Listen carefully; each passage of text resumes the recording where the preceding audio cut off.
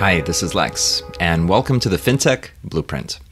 It's your podcast about fintech, decentralized finance, digital banking, investing, robo-advice, artificial intelligence, and all the other frontier technology that is transforming financial services. To get more content, like an illustrated transcript of this conversation in your inbox, subscribe at fintechblueprint.com.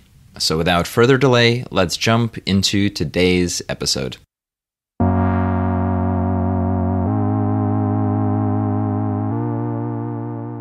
Hi, everybody. So today we are going to continue our Building Fintech and DeFi Companies playbook. This is going to be the second entry in our podcast coverage of this topic. And if you want to read along, or if you want to see the written version of this coverage, check out the newsletter deep dives into these topics at fintechblueprint.com or lex.substack.com, where we've got the full written out version of what I'm about to cover. So just to remind everybody, these are slightly different sessions than our usual sessions. Normally we'd have conversations with people to try and understand how they approach their own building strategy, i.e. how they think about the blueprint for their companies. And in this session, what we're trying to do is lay down the groundwork for how to build our own blueprint sequentially for creating a company in the financial technology space. Whether it's a consumer company or a software or technology or a capital-focused business, the advice that I'm trying to share will be generalizable to the different things that you're doing. Okay. So in the very first session, what we did is we talked about looking at markets and figuring out the shape of demand. And then we talked about the types of business models that you can create, whether it's around money in motion, money at rest, money at risk, and the different ways that economics flow in those situations. Today, we'll talk about marketing. And in particular, we'll try to open up some of the key ideas around a consumer fintech approach. So people talk about this as B2C, right? So business to consumer. Sometimes they'll call it retail. Sometimes people will talk about users. And in many ways, B2C fintechs, as well as B2C crypto exchanges and so on, those are the canonical type of company that people think about when we talk about fintech in general. It's not the only one. And if you've followed along for a while, you'll know how we talk about the manufacturing of financial products versus the distribution of financial products. But B2C fintechs are, I'd say, one of the brightest signals of the transformation of the distribution of financial products, meaning taking that from human distribution, people selling stuff, to digitally native web-first distribution. And so neobanks, neobrokers, robo-advisors, insurtechs, payments wallets, all that stuff is B2C fintech and obviously has seen a lot of attention and building from Revolut to Robinhood to Chime to many others. So let's say you are thinking about creating a business in this space and you have a good idea of a market. And now what you've got to figure out is whether you're going to follow the B2C route or whether you're going to try and follow the B2B route, which is business to business. Now, there's also B2B2C, which is business to consumer. And sometimes people talk about the end client of the business for which you're providing infrastructure in your B2B approach. But this is a really important kind of distinction to set up front. Are you going to go and get end customers, end users, the people whose money you'll end of the day be touching or advising? Or are you trying to provide software and infrastructure for somebody else?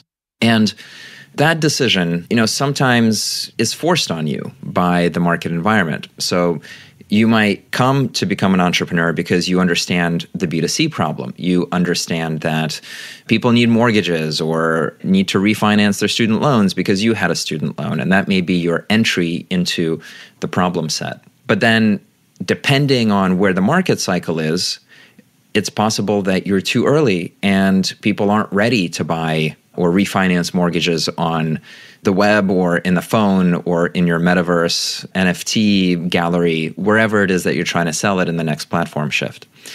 And so pivoting out of B2C into serving incumbents with new technology is often the path that companies go through. So if you think about Sigfig or my own journey with Nest Egg and Advisor Engine, or lots of crypto companies that started trying to reach consumers but then turn into infrastructure. People talk about selling shovels in a gold rush instead of going after the gold. I think a lot of people would love to go and get the gold, but if it's a bear market or it's a difficult time or you're the fifth entrant and you can't win, often you'll see people go into providing infrastructure. Now, here, we're not talking about providing infrastructure. Here, we're talking about going direct to your customers. And so going direct in a B2C format means that you have to build out the correct go-to-market strategy, meaning you have to build the right elements of your organization to fit the places where your customers are, right? So for a neobank, or another comparable type of startup, you need to have millions and millions of users who are in your product. If you want your company to be worth, $1 billion or $10 billion, or at some point $100 billion, right? Maybe you want to be the size of Visa and be worth $500 billion. You're going to need hundreds of millions of users to get to that scale. But in B2C land, even getting to 1 million or 5 million users is, at least in my mind, is like a big benchmark for making it, right? And if you look at a lot of the fintech SPACs that tried to go public and got crushed, but regardless, tried to go public, even to just be eligible to step up to that plate, you need to be able to say, I've got 1 million users, right? If you say, I've got 50,000 really excited people, it's going to be tough. And that's why you see that it's tough for companies like Betterment, who are maybe pretty good at generating cash flow because they have large investors that are using them on average rather than a lot of small investors. But that story of we've got millions of people is very compelling, and it's hard to reach it sometimes when you're selling big ticket items. This is one of these equations you actually have to tune is, are you going from millions of people who are providing $10 of revenue per year, and you're kind of squeaking by as a neobank? Are you going for 100,000 people and each one is paying you $500 to $1,000 per year? What is your equation? And figuring out that equation up front is really important. But I'm getting a little bit ahead of myself. And in thinking about those millions of people that you want in your app or in your service, you also have to not lie to yourself about what a user is. It's very tempting. So a user is not somebody who visits your website and doesn't sign up, right? That's just traffic. So you might need dozens of millions in traffic of attention up from conversion into a user. And then once somebody signs up for your product, are they using your product for free, right? So the mint.com model or the personal capital model where you have a giant product that's free, data aggregation, analysis, and so on. And then once you've got those users, how many of them are actually paying? And you can monetize them in different ways. You can, if you are someone like Credit Karma, and hopefully I'm not mixing up my names, but if you're somebody like Credit Karma, you might pull in all of that attention into your free product and then sell off the leads without actually doing the financial manufacturing. Or alternately, you might really want to capture people into your proprietary asset management or deposits or whatever it is. And so you start building out a funnel within your product to convert people down, down, down. And so the real metrics around users have to be those where you actually hold people's assets, where those people actually pay you. So watch out for things like MAUs, monthly active users, in products where the monthly active users don't pay the company. So, it's very easy to tell incorrect stories depending on, how you define these things. Now, we talked about B2B before, and in those cases, you're not thinking about the same funnel because you might be making 10,000 or 100,000 in revenue out of your customers or several million in revenue out of your customers. And so the dynamics for how you organize your business are actually going to be quite different from the dynamics how you organize to succeed in a B2C marketing sort of conversion funnel, from awareness to education to trials to actual pulling the money over. So I think I've anchored before giving you a sense of how much revenue there is per user. If you look at the neobanks, it really was like $20 per year, which isn't very much, which is why all of the consumer fintechs try to add new products. And if you look at SoFi, or if you look at Monzo and Starling and Square Cash App, if you look at PayPal even, right, you'll start to see as many adjacencies as possible getting built out. Meaning, I'm an investment app, let me give you some cash servicing, and then let me give you crypto trading. Or alternately, I am a lending app, let me give you a cash-like account and an ETF investment, savings investment, sort of asset allocation type of account. And the reason for that, why everyone's adding things on, is they're trying to grow the value that they get per user. Now, we know how that played out, which is it didn't really work as well as we wanted to, but I'll touch on that in a little bit. I want to get to some more tactical discussion of marketing and marketing programs, because that is the lever. Now, people might be calling it marketing or growth. You can rebrand it and call it whatever you want. But end of the day, it's a skill set of getting a lot of attention and getting a lot of people to persuade a lot of people at the margin to do something they might not want to do, right? Because generally speaking, financial products give people anxiety. And so you need to overcome that anxiety through storytelling and get them to pull the trigger and end up in your product. And somehow you get your hands on their assets and start providing them value. So the very first place, there's a lot of disciplines in marketing, but the very first place where I think is important to start is brand. And finance people, me being one of them, are not good at brand, are not good at creative output. And that can be lethal. Brand is really, really important, but it's not important necessarily in the way that people think. In that it's not about being clever, and it's not about, something fake or confusing or something that's shilling a particular token or a company in a way that's not true. Brand is also not a logo. It's not a color scheme or a logo or a sticker that you put on your forehead. Rather, brand is something that captures the totality of the experience that people have with your firm. So yes, a logo and a name is an example of brand, or is a symptom of brand. It's one of the expressions. But the promise that you make to your customers and their experience in your product is also in your brand.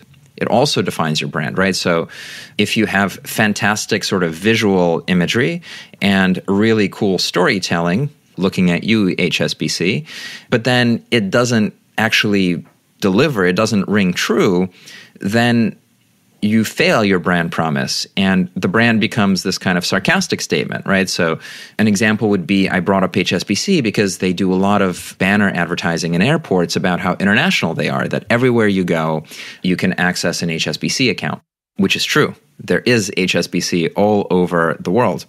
Now, the difficulty is that the local branches, for example, my personal experience, one in the United States and then one in the United Kingdom, they're not really connected. Like, you can't have a US HSBC account that just sort of magically appears in the UK and is contiguous. So the brand promise of HSBC that in an airport where all these international people are who need really good international banking services, that converts you into going to that particular provider. But then the actual brand experience of like what you get is very discordant with the brand promise. And it's immensely difficult to deliver on that brand promise. But for example, somebody like Revolut or TransferWise, I think, delivers on a brand promise of international connectivity really, really well, even though they do much less. They do it simpler, and they deliver on the idea of global connectivity. So we can see that, TransferWise or Wise has been rewarded in its stock price for being able to do what it is that they say that they do. So brand's not just the sticker, it's not the logo, it's not the typeface, and it's not just the product experience, it's also how you recruit your employees and what experience your employees have in your company. Are you expressing your brand values? If you're saying that you are customer-centric and empathetic as a business, right? If you are modern and digital. But then in your recruiting practices, you're extremely paper focused and very traditional and evaluate people just on their university degrees. You're not being consistent with the brand promise. And so this is the difficult thing about brand, is that it's the total experience, the total promise you make to all of the stakeholders across your company. And so, vision and mission, all these things plug into the brand. They're elements of it. Now, as I said, it's really tough for finance professionals to get creative and get into that mindset where they can think about the types of attributes their company should represent and the way that the company would represent those attributes to all of the various stakeholders. And so the things that I would just, from a very practical point of view, here's what I would focus on. Number one, color. Color has emotion. If you don't know what emotion color has, just Google color, emotion, and go to Google Images, right? Red is going to be closer to danger and excitement. Green is going to be closer to peace, and blue is going to be closer to kind of trust and strength and defensibility. And that's why every single finance company is blue. That's why every single new and innovative thing is going to be pink or purple. Colors have a consistent meaning, and you should use that. So that's number one. Number two is the naming of companies. Everybody wants to be clever. So how can you be Nike or Apple, right? How can you have this standout brand that captures attention, that has a vibe to it? And, the vibe of a brand we know is literally valuable, right? Billions of dollars for the Coca-Cola brand, the McDonald's brand. If you were to acquire a name like that, without any assets, it would still be worth billions of dollars. So everyone wants to be clever, but it's a high-end game. You can't just back into it. And so there's so many nonsense startup names that are just plain embarrassing. And so what I would advise, instead of trying to play a brand game where you're trying to be clever, just be as straightforward and as plain as possible. Forget being clever and just name your thing as what it is, so that it's really simple to understand. You probably don't have the creative juice to make it super special. So I'm not picking on these following examples. I'm just giving you examples of things that sound like what they are, which is a good enough answer for most of us. So Future Advisor, this was an early digital investing company. Future Advisor, guess what it does? It's a financial advisor, but using future technology. Or Lending Club. We know Lending Club, and we know what it does. It's, on the one side, you've got a club of people who put money together, and on the other side, they lend it out. Coinbase. It's a base for all your coins. These are not groundbreaking names. Facebook, Microsoft. These are not amazing names. They're not beautiful. They're not clever. They're just, here's what it is. Foot Locker, coffee shop, laundromat. They just tell you what the thing is. You're not going to get an A+ for it, but you're going to capture attention. It helps your Google search engine results. Just pick a name that describes what you do. So that's approach number one. Approach number two, the hard approach, the being clever approach, is much more difficult, and you might need to get an agency or somebody who's very creative and has done this a lot and tries to design words and images that connect and stand out and have a much more guttural, emotional story to them. So I say you'll always have time to do that. You will be able to get there. You don't need to start that way. Otherwise you end up with stuff like, Monzo or N26, even companies that use like a MoneyLion or Dave, you end up with weird outcomes, right? I would say start plain, and then after you understand what you're actually delivering to your customers, reverse into a brand that reflects their experience. Most of you probably don't want to hear me talk about brand and positioning so much, but you can get there without sort of congealing yourself into something. Your vision for the future and your mission to achieve that all flow out of the promise you make to the world with your positioning. So it's really important to nail that down.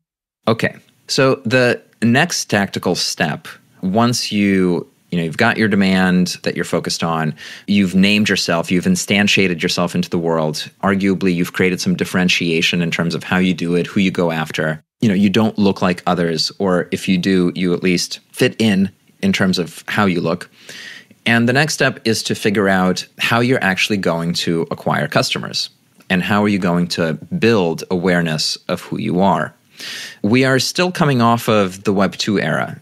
We're entering the Web 3 era, which is token and ownership based, but we're still coming off of the Web 2 era, and that's where most of the work lies. And the Web 2 era is defined by attention. It's defined by free things that we receive in exchange for giving our attention to receive those free technology products. If you want to be dark about it, we give away our attention and plug it into large artificial intelligence algorithms in order to be entertained. And by doing so, we consume at scale lots of commercial products from people who advertise to us. So advertising and figuring out where your clients are really important. Now, not everybody can go out and start spending money on growth. So you have to first start, especially as a young company, you have to first start with organic growth. Now, you don't want to just be in the street yelling through a megaphone about your existence, but in some ways, that's how you're going to feel. If you don't have the megaphone and if you're not telling people that you exist, your stealth company that's super secret doesn't exist and no one cares. Maybe you are the former founder of Braintree or Oculus or whatever, and so you've got a ton of personal leverage and financial leverage that you can bring to the table, and you can afford to build quietly and in secret. Most of us, the vast majority of entrepreneurs, cannot afford to be in stealth and be quiet and keep it secret. And of course, I'm talking about fintech and DeFi. I'm not talking about biotech or hardware innovation or things that are patent protected and meaningful in that way. Rather, I'm talking about people building businesses that are trying to get at large pools of financial services demand in slightly novel ways. And you need to get that first initial audience of people who love your product and are willing to be your champions. And so if you don't have lots of cash, you're pre-seed or maybe your early seed stage, you need to get attention in organic ways. And so you've got to do things like content, newsletters, influencers, and social media. And depending on the type of product you're doing, you have to figure out PR and press relations and your interactions with traditional media. I mean, all of this stuff is kind of content. And then sometimes physical events and leaning into sales. Although, again, for the type of company here, you're probably not doing a ton of conferences and events. Okay, so the content you're building is going to be organic, meaning you're not paying to promote it, but it also has to map against a buying journey. And a buying journey, again, starts from your user, your customer. So you're not doing content for yourself. It's not that like you're so excited to write that blog post about how you developed that feature. Nobody cares, doesn't matter, totally irrelevant, please don't post it. Rather, what you're trying to do is figure out, where does your ideal customer live? How do they make a purchasing decision? And where is their intent at different stages of the process? If I want to open a new bank account for my small business, how do I start thinking about that? What article could I be reading? What could I be searching, right? What's my search intent? And then number two is, as I do my comparison shopping, what articles am I being linked to? What do I consider to be authentic and true? What do I consider to be shilling and misleading? And then how do I make the purchase? How do I actually pull the trigger? And then if I navigate away from making a purchase, how do you retarget me? How do you follow me back across different social media properties and remind me that I actually do want to open this small business bank account and so on, right? And then how do you retain me? But content isn't about you, it's about your customer. And there's still really powerful levers you can pull on this. It's a lot of work. And the payoff is quite slow, but it's inevitable that you have to invest in some version of that, right? Mint.com is the best example of generating value through content marketing. In 2007, they sold for 170 million. Today, that would be equivalent to somebody selling for 20 billion. It's a shocker. It was a big deal. And they had over 1 million users for a personal finance management system, again, in 2007. If today somebody had 50 million users for personal finance management, it's just very, very strong performance. And the way they got there is through content marketing. And the content marketing they did was to figure out all of the search that their potential customers were doing, and then to write articles against it. And create lead magnets, which is basically a prompt to sign up for updates by putting your email here if you want to know when we launch the solution to your problem. And I remember, it's been so long, but one of the most silliest but most impressive things that stuck with me to this day, because I was trying to build the same thing for my robo-advisor when I was building it, is that they figured out their target profile, people who needed PFMs, or people who were not saving a lot of money. They were struggling with their budgets, right? So that's different from people who want to invest or people who want to gamble on crypto. People who are trying to just budget and make it through and didn't have a lot of savings at all. So low quality credit type audience. And one of the articles that they published was cat food. Should I make my own cat food from leftovers of my own food, or should I buy cat food at the store? And it's funny. It's also really sad. It says a lot about people's savings. But the fact that that article exists and is written, it's a testament to a really weird and important process, which is actually figuring out the day-to-day concern of your customers and creating content and pages and conversations that people would land on and then would see you as one of them and as an advocate for their financial position. If I was struggling to feed my cat because I couldn't afford cat food, that's an article I would end up on. And then there was a software robot that could help me get out of this mess. It's very compelling. I think that doing this in 2007 was extremely powerful because nobody else was doing it. Now, today, lots of people are doing content. And so you're competing with massive content farms and robots and other software that's meant to downrank content farms. And instead of playing that particular version of the game, you have to play the version that is much more focused on social media. Again, where are your customers? How do they make decisions? So the attention pits of Twitter, if you're in crypto, of B2B, SaaS, embedded finance, insurtech, digital assets, blockchain on LinkedIn, or on TikTok if you are doing personal finance, trading, that kind of stuff. You need to figure out how to get that content built and delivered to your target customer for free. And it costs you nothing. Of course, YouTube's another one, right? It costs you nothing other than the cost of your time and the creation of the content. While doing it, you will figure so much about where the people you want to sell to are and then how they make decisions. So, strong recommendation of if you're going to do organic content, do it using video, do it on social media, and kind of go long tail. So that's number one. Number two is you can also pay for this, right? You don't have to go organic. You can have this content generated for you, or you can pay others who are already sitting on top of these attention audiences, right? So influencers, FinTech, YouTube personalities, or just the advertising networks within these platforms are very good at aligning advertising against particular topics more so than ever before. Right, so you can pay for leads, and you might get them into your website for somewhere between $2 to $20 per. Now, again, that's the cost of a lead to your website. What's the cost of converting them into your free product? What's the cost of converting them into your paid product? Probably much, much higher, right? Hundreds of dollars, unless you figure out a growth hack. And a lot of payments apps did figure out a growth hack. You want that funnel to be as short as possible.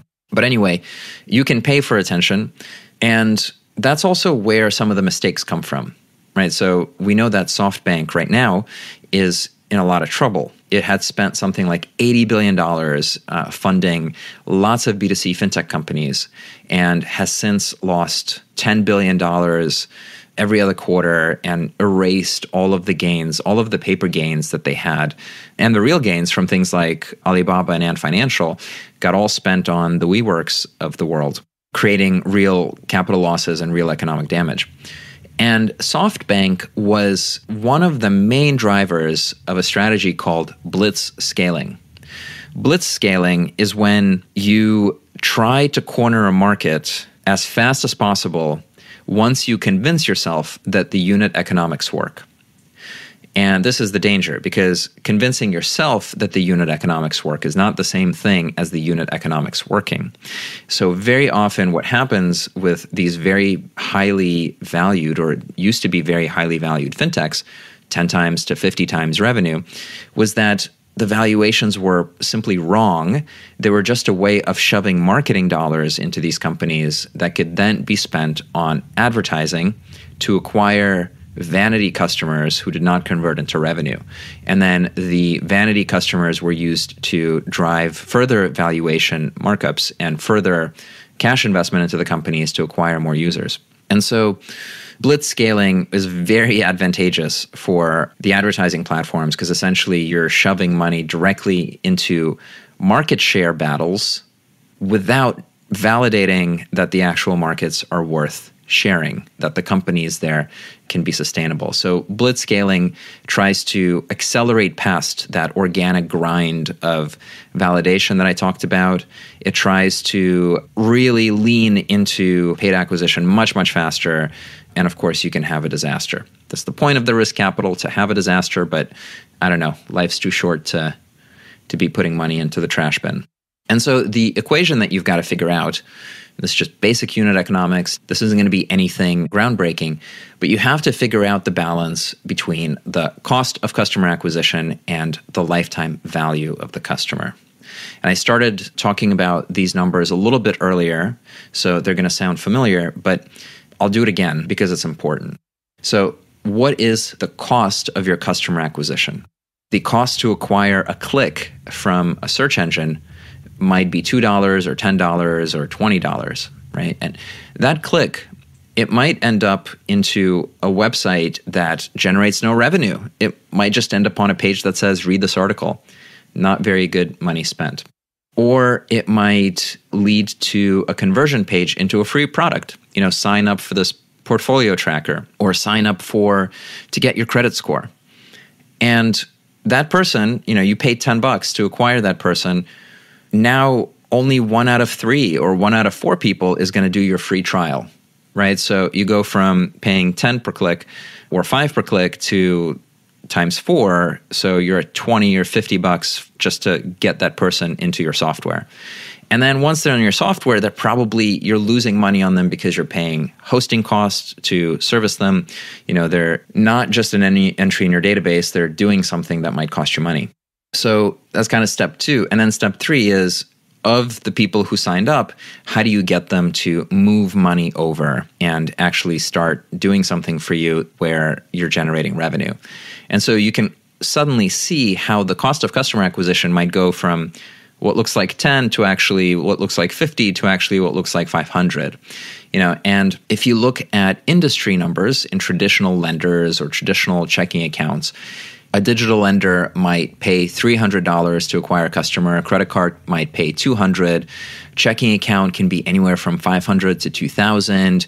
Brokerage account from $300 to $1,000. These are chunky numbers, but traditional financial institutions can pay them because on the other side of the equation, they're often the primary banking relationship. And that means that they're going to get all of your money, thousands and thousands of dollars, millions of dollars in some cases, and generate thousands of dollars of revenue per person. The reminder here is that the neobanks generated $20 per year per person. That's not very much. That's why as a B2C player, you have a choice here. If you're really good at figuring out demand, maybe what you do is you just sell it off. If you build a really good machine where you can pull in 1 million, 10 million, 50 million in traffic and capture them in some sort of user experience, you can just sell off the leads for $50 a pop to credit card providers, other banks, whatever it is, because you will have done that first step of the conversion.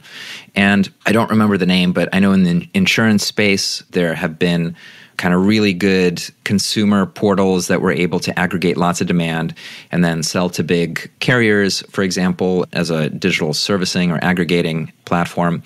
So there are ways to arbitrage and make a pretty nice business, $500 million business, something like that, out of just getting your leads and selling them through. If you want to look at a public company that does this, take a look at LendIt, which was a very early lead generation company that was at least used to be successful. I don't know how they're doing now.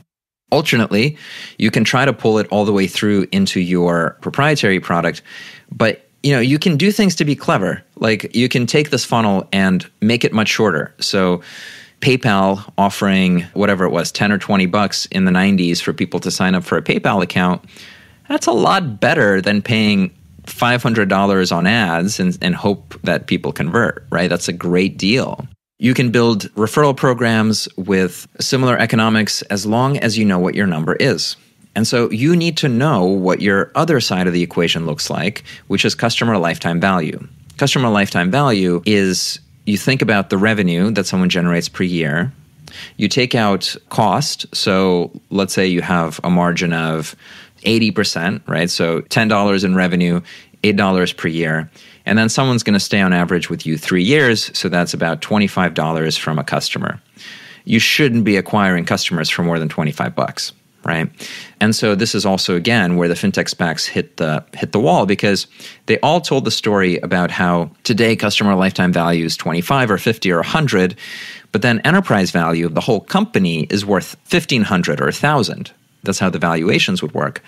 And the explanation for this would be, we'll introduce so many products and expand out that the enterprise value will be 10 times as much, or appropriately should be 10 times as much as it is today.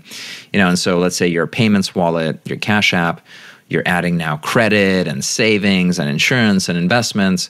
And, there's a great ARC Innovation slide about it, where the value per customer for a traditional bank could be something like $20,000 over the lifetime. And of course, that gets exciting. If enterprise value today is $1,000 per customer, $20,000, that's a lot of growth. Unfortunately, that thesis is yet to play out. Cross-sell is really, really difficult. So especially in a market like now, there's a lot of contraction. Doing your core thing, doing it really well, and doing it with unit economics that work is non-negotiable. That's what you've got to figure it out. So again, cost of customer acquisition on the one side, don't get lost in blitz scaling or get confused about what it is that you're buying. And then on the other side, the lifetime value of the customer. Don't get confused about your future growth. Kind of be specific and anchor yourself in realistic things. So hopefully this has been a helpful view around B2C marketing and acquisition. We can talk about a lot of other different things and kind of the details around the different marketing programs. And hopefully you have curiosity after this episode to go and look for that yourself. What we wanted to do is point out the main levers, right? The main lever, the first one is just, what does a B2C business look like versus a B2B one that is driven by marketing, that is driven by unit economics, and that you have to think about structuring your company against the shape of your customer and their purchasing experience. The second point is around branding and how that's so much bigger than a logo and a color. It's the total experience that your company has to your stakeholders and the brand promise through your mission and your vision and everything that you do on everyone around you. And I talked about building a functional brand rather than kind of a really fancy brand. You can back solve into a fancy brand once you actually know what it is that you're doing. And then finally, we talked about marketing programs and how to go organic, how important content is and sharing your story, and then how to go the paid way and acquire that attention and what to watch out for. And in particular, that equation of customer acquisition versus lifetime value. Thank you so much for tuning in into our Build It series focused on building fintech and DeFi companies. And we will see you next time. Hi, everyone. That's it for this week's episode of the Fintech Blueprint. For more technical deep dives into all things fintech and decentralized finance, check out fintechblueprint.com and grab a free subscription to the newsletter. This is Lex, and I'll see you next time.